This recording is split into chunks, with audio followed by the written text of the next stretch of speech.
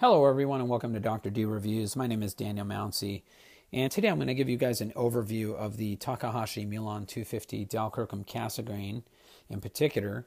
However, all the topics I'm going to discuss, such as collimation, cool down, spider diffraction, coma, central obstruction, the light baffle, etc., apply to all the Mewlon series telescopes, whether it's the 180, the 210, or the 300 and so forth. I've had this unit for several years. It's my own personal unit.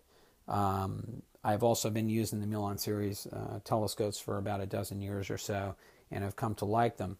But basically the reason I wanted to do this review is to help dispel some of the rumors about certain aspects of the telescope that I think are sometimes maybe just not understood or misinterpreted.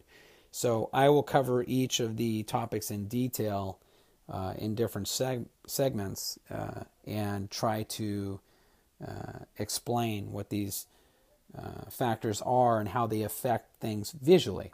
For example, collimation, I'm not going to go into the technical details on how to collimate the telescope. You can refer to the manual for that kind of thing. But what I want to discuss is how collimation affects the image quality of the telescope and what really happens based on my own personal experiences.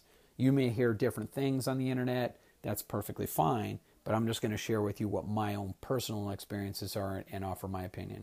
So stay tuned for part 2.